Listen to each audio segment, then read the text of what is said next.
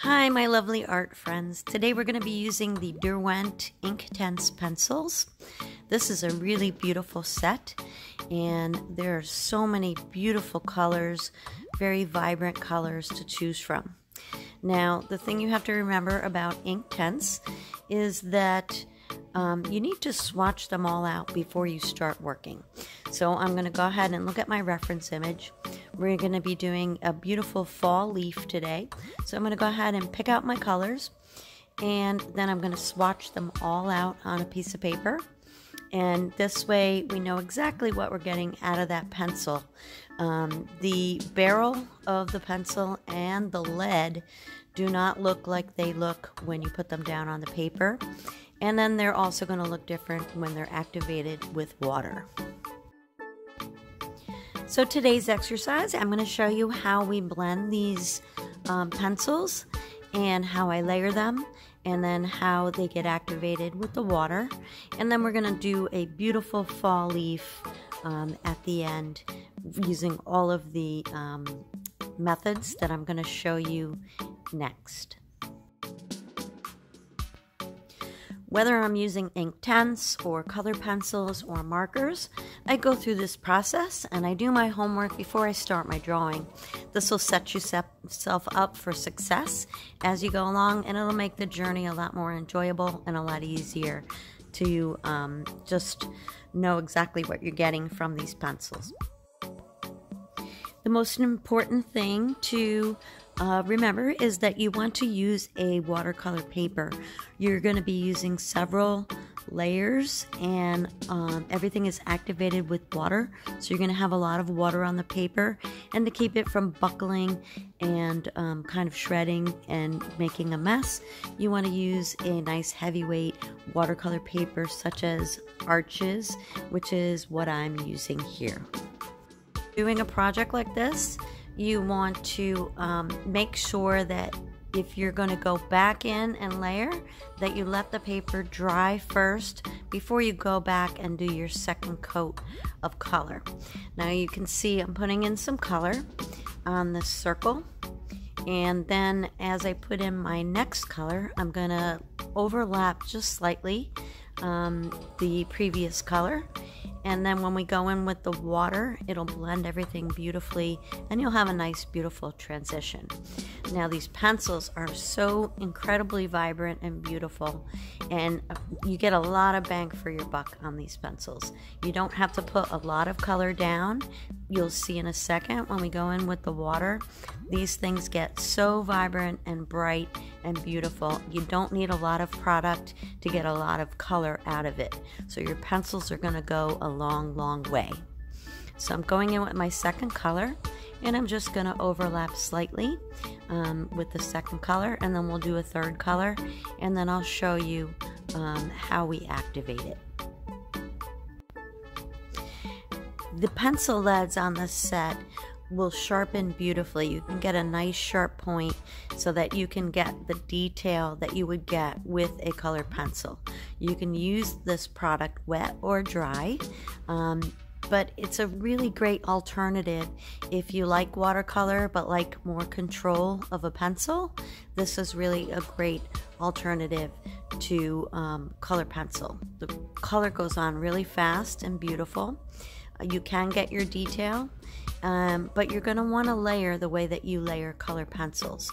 So you'll see as we get into the leaf, I'm going to put down a first layer, then I'm going to let it dry, and then we can go in with several more layers on top. You just want to make sure you let it dry in between going back in with more color.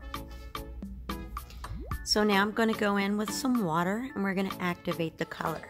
Now the important thing to remember here is you want to start your activation going from the light into the dark. What will happen if you start in the dark area, it will just transfer all of that dark color into your lighter areas. So if you start light and then go into your dark area, you'll have much more success with blending. But you can see how vibrant and how beautiful the colors get when activated with the water. You want to constantly clean your brush into the water, and then you can go in and kind of scrub those colors together and get a really beautiful transition between colors. So it works like a watercolor, and you can go back in and reactivate that color. And the more water you use, the more painterly an effect you're going to get, and the more watercolor it will look in the end. The more like a watercolor, less like a pencil drawing. But once you let that dry, you can go back in with more layers. Now, another way you can use these pencils is I have a little bit of water on the brush. I'm just touching the tip of the pencil to the wet brush, and then you go down onto your paper, and you're going to get that really vibrant color right out of the pencil because you've wet it with that little bit of water on the brush. So I'm just going in, going to add some color down, and then you can go back in with the brush and you can pull that color out. You can make it a little bit lighter. But the thing to remember about these Inktense pencils is it is ink. It is not watercolor. Watercolor you can pick out with a tissue. You can dilute it a lot easier. These pencils are so vibrant, it's a little more difficult to lighten something up once you've gone in with a really dark shade. You can add more water and thin it out a little bit, but it's really, once the color's down there, it's pretty much down there. You won't be able to pick that up with a tissue or you know, use certain techniques that you use with watercolor. These inks are so vibrant and so bright, and they will stain the paper a lot easier than a watercolor will. So just be careful with that. But you'll see as we go in with our leaf drawing that you can control it. So just take your time with it. It does take a little getting used to, but I really love how beautifully vibrant and how you know, you really get a real big punch of color out of these pencils. So the third way to use the pencils is you can wet the paper and then go in on top with the pencils, and you'll get that bright, beautiful color out of the pencil as well. You just have to be careful because the more you kind of work it, you can overwork it, which will cause your paper to shred a little bit. So just be careful if you're using the wet technique and going in on top with the pencils. Just go very lightly and you'll be able to use that technique. This can be good to get some different effects in your drawing. And I'm just showing you how sharp the pencils are, how you can get a nice clean line with them. And you can use them dry or you can use them wet. And I'm just going to go ahead and do another example of a blend. We're going to do 3 different colors of orange here. And like I said, you don't need a lot of material down to get a really vibrant punch of color. So I'm going in with this orange color, and then I'm going to go in with a lighter orange color, and then we're going to go into yellow, and then we'll activate it, and you can see how you can really blend very nicely all of this together.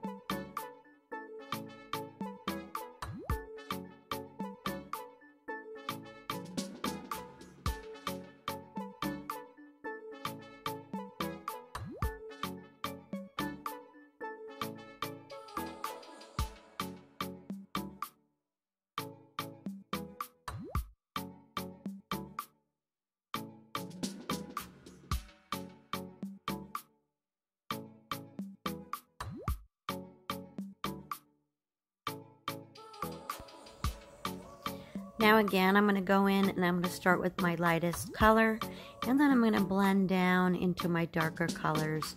As we go down, you'll see everything kind of just smushed together, and you can get really nice transitions this way. and you can kind of control it with the water, the amount of water that you put on there. So I'll just go in and kind of scrub this in, and you'll see how easy it is to get a huge bunch of color and how to make those colors blend together pretty seamlessly. So I would just practice a little bit with the materials, with the pencils. Make sure you're using the right paper, as I said, and you should have a good time with it. I really enjoyed using them, and I will do some more projects with them as we go along. So now we're going to get into our leaf drawing.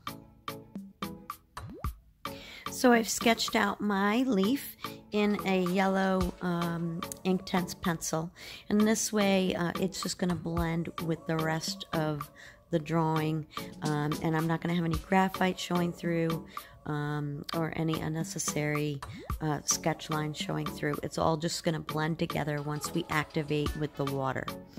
So I start going in and just kind of mapping in all of my colors as I look at the reference image, and I'm just going to put my first coat down and get a good coat going on everything. So we're just lightly putting in where the colors change. I've got a little bit of green in there, a little bit of yellow, some oranges, some reds, and we're just going to get a nice solid base layer down, and then we'll go in and we'll start to activate with the water.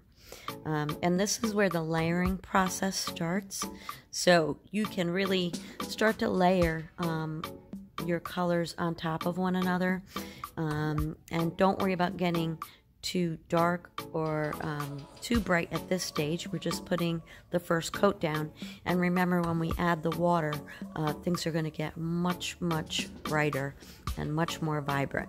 So we're just trying to get a nice light coat down on everything before we go in with the water. This is always so satisfying when you start to go in with the water, because you can see how bright everything gets. Like, this is when I was telling you, you don't need a lot of material down to get a lot of bang for your buck. So you can see what looks really light, once you add the water, really brightens up very quickly.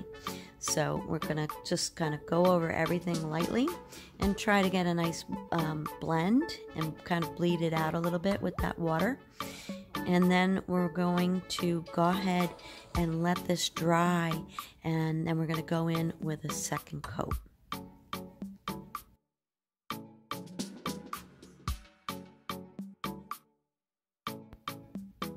So I'm going in with this light gray color for my shadow, but don't be fooled, because as I go in with the water, this is almost going to turn black. So you have to be really careful with this. But the nice thing about the Inktense pencils are they have a white pencil that you can go over this, and we can lighten it up. And I'm going to do that so that my shadow isn't quite as dark. I think this was the Payne's Gray I used for the shadow, thinking it was going to be light enough, but it's very black. So I'm going to use my hair dryer because I'm impatient, and I'm going to dry that up so that we can start to go in with some more detail. So now I'm going in with my second coat, and I'm just going to start intensifying all of those colors and adding in some of my veining detail and some more dark and light values. So value is really important. You want to make sure you push your values, and you want to use a full range of values. So you want to have your midtones, you want to have your really bright highlighted parts, and then have the deep dark shadows. The layering process is really important because you can really get some nice fine detail in the leaf, and you can really add a lot of dimension by doing layers. Just make sure that you let the paper dry or use the hair dryer like I did in between, and then you can just really keep going over and over and over until you're satisfied with your final colors. This leaf was so vibrant and beautiful. It's like a beautiful fall day. It made me happy doing this drawing, and I love how bright and beautiful it looks. Now you can get some really intense details in by using the dry pencil on top of what you did, provided you let the first layer dry. But it really was a fun project to do. I loved using these pencils, and I hope you will give it a try. I want to thank you guys so much for joining me today. I have 150 plus videos on my channel. Be sure to check out some of my color pencil work, some markers, some mixed media, and some pastels. So thank you so much for joining me. Leave me a comment. I love hearing from each and every one of you, and I do get back to all of you. So I want to thank you again for supporting my channel. I'm having fun doing this, and let me know what you think. Thanks so much, and happy art.